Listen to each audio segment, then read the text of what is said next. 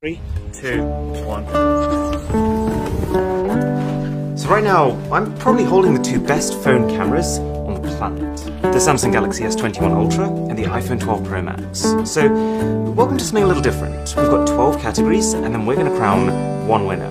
And I feel like I need to start by showing this. This is Samsung's camera app versus Apple's. And there's such a gap between them. Whilst every generation, Apple is just constantly thinking, how do we keep this simple? Samsung is just cramming features into every corner, like portrait mode video, super steady recording, possibly the best pro video mode out there, multiple camera shooting at the same time, 8K video, and a second version of their single take feature. Which means that I can just tap the shutter once, and get from that every type of photo and video in one go. What does the iPhone have? Portrait mode? Slow mode? But, like, so does the Samsung. And yes, the main purpose of this video is to test core image quality, but you can't ignore that disparity. I think that just by having this many options, gives Samsung a slightly higher starting point. And when I say options, there's much more to it than just surface-level software gimmicks. Like zoom. I don't need to tell you that this camera has better zoom functionality than this camera. I think Samsung made that pretty clear. But to show you just how much better, I'm actually hiding in this photo. You probably can't see me on the ultra-wide cameras. So this is 1 times, this is 3 times, this is 10 times, and yeah, it's like I'm not even there. And you'll be pleased to know that if for some reason you did want to do 100 times on the Samsung, you can. Now, this is kind of to be expected, because Apple does not care about zoom. In fact, the only context Apple ever talks about zoom cameras in is just in how they can be used to take great portrait shots. So as far as zoom distance is concerned, whether it's photo, whether it's video, it's not even close. And that's not to say that the iPhone is bad at zooming. I would actually put this phone in the definitely adequate ballpark. It's just that Samsung's devoted a lot of resources into making their phone special at it. But I will say, it's kind of ironic that a phone so specialized on zoom still can't seamlessly transition between lenses without some sort of little lag, like the iPhones have been doing for years now. It's not like a huge deal, but it just loses a little bit of that perceived polish.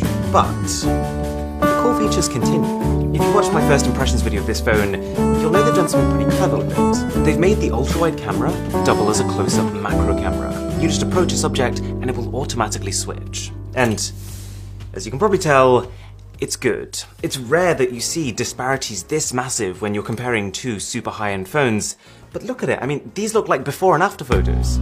To be clear, I'm not saying that I think macro shots are anywhere near as important as shots from the main camera. It's not like I've ever really had a moment using the iPhone 12 Pro Max where I've thought, oh, do you know what I really want to do? I want to take a close-up shot of the texture of this table. But I can't. Stupid iPhone. But what I am saying is that sometimes it takes seeing how something could be done to realize how it should be done. And now having used Samsung's macro camera and seen shots like this, going back to the iPhone and a lot of other phones, something feels wrong. I just kept moving further and further back from the subject, thinking, surely it's going to focus now. It wasn't this bad, was it? I do have to say though, even with all its lenses and tech and software magic, there is one thing that Samsung has not nailed on this phone. Portrait mode. I took portrait after portrait after portrait, and I just couldn't escape the same feeling that I had when I was using the S20 Ultra last year, that this looks fake. And on one hand, it is fake, it's a phone, what do I expect? But on the other hand, the iPhone could make you think otherwise. You could hand someone a portrait mode photo taken on an iPhone, and possibly convince them that it was in fact taken on a $1,500 DSLR. You couldn't on this phone. And what makes this more frustrating is the fact that Samsung has done portrait mode just fine before. Like, take these two photos. Which one do you prefer? This one, right? There's less distortion and the background blur just looks a little more natural. Well, this photo is actually taken on the 2019 base Galaxy S10, a phone that you can now get for like $400. This one is the 2021 Ultra. Why? Well, the important thing to remember is that photos of people, and I would almost argue photos in general, look much more natural when taken on zoom cameras. And so I think at least 90% of the problem comes from the fact that since the S20 Ultra, Samsung has put such high magnification zoom cameras on their phones that they've disabled using those zoom cameras to take portraits. But given that this new phone has not just a crazy 10 times, but also a pretty normal 3 times optical zoom, I think it would work. You just can't try it. So this is why the iPhone's portraits always look a little bit more zoomed in than the Samsung's. The iPhone is using its dedicated 2.5x zoom lens, and the Samsung is just using its normal main camera, and then for some reason decides to digitally zoom in 2 times, I guess just to try and make it look similar. But that's going to result in even worse quality. And nothing makes it clearer that this is the problem than the fact that when you take portrait mode on the front cameras, where both phones use a pretty similar type of lens, they look about the same. There are some shots I would hand to the iPhone, there are some I would hand to the Samsung, but there isn't enough of a cohesive pattern for me to say, oh, this one takes better shots than this one. And that actually carries through to normal selfies as well. It's more of a question really of, do you prefer the iPhone's flatter look, or do you want something that's a bit contrastier? And by the way, if you are enjoying this video, then a sub to the channel would be good. It's a very similar situation with video too. Both phones can record 4K on the front, which is fantastic, and the biggest visual difference is just that Samsung is punchier. I think on a technical level, the iPhone's footage is actually slightly better. Like, it seems to be losing a little bit less detail in the really dark areas, and the stabilization does seem a little bit smoother. But at the same time, I did ask 4 other people what they thought about it, and 3 of them picked the Samsung. This is an audio test. So now you're listening to the microphone from the Galaxy S21 Ultra. Oh, I'm doing in the background. Now you're listening to the microphone on the iPhone. Let me know which one you prefer. As far as I'm concerned, audio is extremely good on both of these, and it shouldn't be a reason to pick one over the other. But now is where we start to see some proper differences. I spent a lot of my time with this phone taking night mode photos, because for me at least, that's a big category.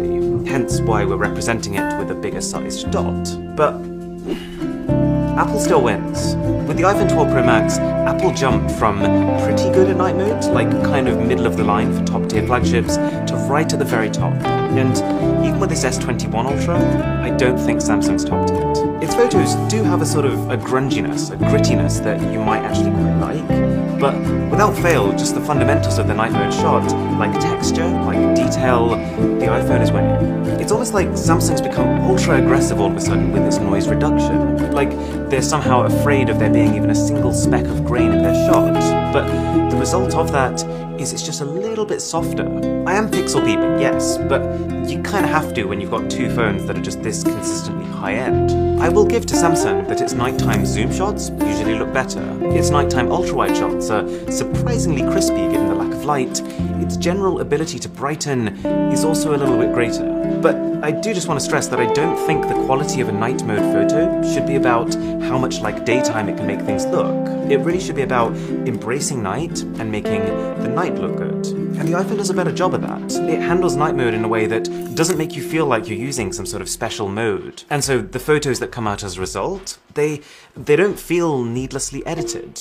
Not to mention that nighttime portraits look better on iPhone, just because I guess portrait mode in general is better on iPhone. The color tones, it manages to keep them more realistic, even as the lighting starts to get pretty abstract, and sometimes even the zooms look better, just thanks to an impressive resistance to blurring and softening. So, this one's going to the iPhone, and so is video, the entire category. Take a look at this. Nothing immediately seems off, to start with, but as the phone gets further and further into this dark tunnel, now you're probably starting to see it. Or take a look at this one. This is shot in pretty low light, and with that in mind, you might look at the Samsung and think, wow, that's impressive. But then you look at the iPhone and you're like, oh, right, yeah, that's really impressive. I realise I've never shown anyone me driving a car before, but I've been testing one for a few weeks now, and I'm just showing you this shot because this is the perfect example of what I'm talking about. And even this one, this was shot about an hour before it got properly dark, and on the iPhone, you can't even tell that the situation is not well lit. You know, the most interesting part of this though, is the fact that this disparity has nothing to do with the cameras themselves. Like if both of these phones' cameras were being pushed to the absolute maximum, Samsung would crush Apple at every photo, every video. It's just, because Apple has just about every major component custom made for their iPhone, they can create these really streamlined algorithms to process the feed from the camera. It's a bit like having a really well-oiled, really efficient 4-cylinder car engine versus having just an incredibly tanky 8-cylinder one. I do think though that some part of this is just the fact that the S21 Ultra is a new phone. and it's also the first time ever that Samsung is using this image sensor. Like, it does seem unusually grainy, so I would expect it to get better. And I've got to give a big thumbs up to the stabilization on this phone. If you record with both phones at 4K resolution and you just try pacing it downwards, you will find the Samsung is slightly ahead. You can see the iPhone's lens kind of struggles with the motion. But the real difference comes when you turn on super steady mode. I'm about to show you some footage that was effectively filmed while the phone was actually going like this. And this is kind of an interesting one because it's really good, but I don't think I'd ever use it. Because it severely limits dynamic range and it caps the resolution at 1080p, which in an age where we're recording 4K and 8K video is not good enough. But this is just to say that if you did want an extreme level of stabilization, this can do it. And just before the final showdown, both of these phones can take slow-mo. When you're taking normal slow-mo, I would say the iPhone is ahead. It manages to make things look a little brighter, a little bit better defined. But then Samsung has the option to go much slower than iPhone. So on balance, I think it's roughly fair to call this one a draw. Okay.